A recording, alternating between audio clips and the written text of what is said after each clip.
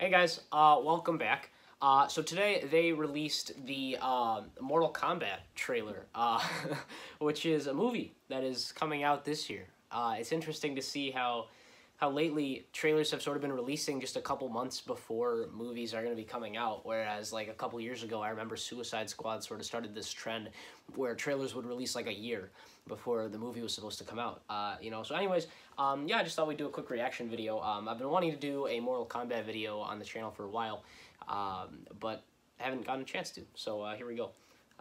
Warning, this is the international trailer, so there is a lot of gore, so just keep that in mind. So yeah, let's head right into it. I have watched this a couple times. Twice, I think. First learned about this 7 years ago. Okay, we got the On a mission Sub-Zero in eyes. Brazil to capture a wanted fugitive. When we got there, it tore through our unit in seconds. That's a cool shot with like the ice coming at him. Oh, gee. Oh my god, I've seen this before, but it's still good. It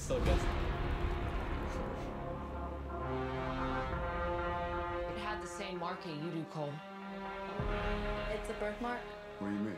He was born with it. It's not a birthmark, Cole. It means you've been chosen. Throughout history, different Katana. cultures all over the world reference a great Is that tournament. Baraka, maybe? Raiden. Champions. I didn't even notice that first. That dragon marking? I think it's an invitation Hanzo to Sashi. fight for something That's known. pretty cool. Oh my god. Oh, Jesus. As Mortal Kombat. That's a cool shot. As scary as that is, I don't like blood, but you know, as just nasty as that is, that's still a pretty cool shot with like the sword going through, and like the blood. I think that's a cool shot. I'm Sonya. That's Kano. Okay. So this was something I found interesting. Sorry, I keep pausing here. In that shot, Kano doesn't have a metal eye, right? So I wonder if it's probably gonna have. And like from the other shot where he is shooting the laser, we don't see the side that obviously would have the metal eye. So I wonder, do you think that it's something that's gonna happen mid-movie, right? Sort of like clearly like they're doing with Jax, where his arms get destroyed. But what, by the way, we're about to see Jax's new arms. Those look awesome, by the way. I'm excited to see those. Thanks, Jack. Liu Kang's, look at that. That's so cool. Liu Kang's costume looks sick, by the way. Like perfectly accurate to like what MK1. Kung La. Like look at that. That's awesome. The fate of Earth is in our hands. Experience a new No age. matter how many of my people you put in the ground, we will not fail. Kill them. What was that? What is this shot right here? Is this Reptile we're looking at? It sort of has like a Mystique sort of shot. Oh, and then look right in the bottom right, you can see Melina again. That's pretty cool. And then to the left of Shang Tsung, you can see that's either what is that, Sub-Zero or Scorpion, or maybe we're looking at like Reptile or someone. I don't know. That's pretty cool either way. By the way, Shang Tsung looks awesome. I'm not sure what that shot was. The guy walked through the portal, Thanos like. With Awesome Dragon, of course. You got Goro.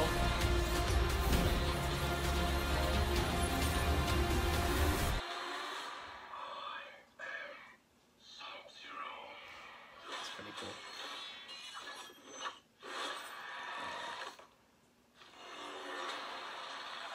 That's an MK move right there. MK11. MKX, sorry. That's Logo looks sweet. Yeah, it's cool. It's pretty cool. Oh my gosh, I forgot about this part. Oh. That's okay. Well, this movie looks pretty bad. I mean, this does not look like it's gonna be a good movie. But I'm still, excited for it. Considering, I never got to see the originals in the theaters, obviously. But, I've seen them on Netflix. I don't know if they're still on there or not. It just looks to me like that they're going to be focusing on, like, a story.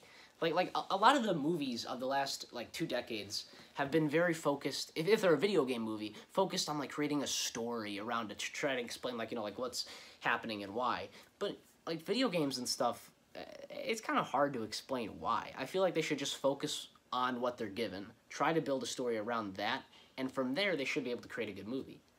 But if they're always trying to do something else, like, you have this marking that is supposed to, like, invite you to this tournament, which, yeah, is sort of similar besides the marking to, you know, what the actual lore of the games are.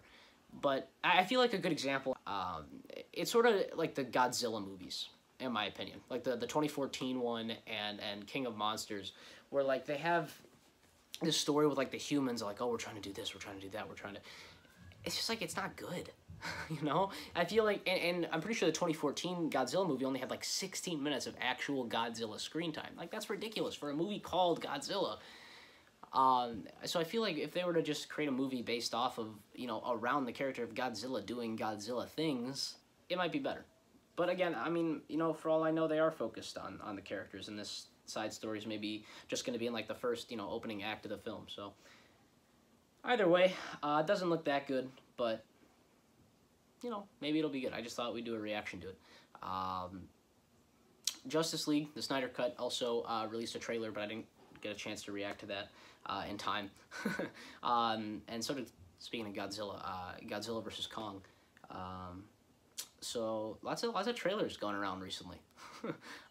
Keep a lookout for my Cold War video, which will be coming soon. So, yeah, thanks for watching. Hope you enjoy.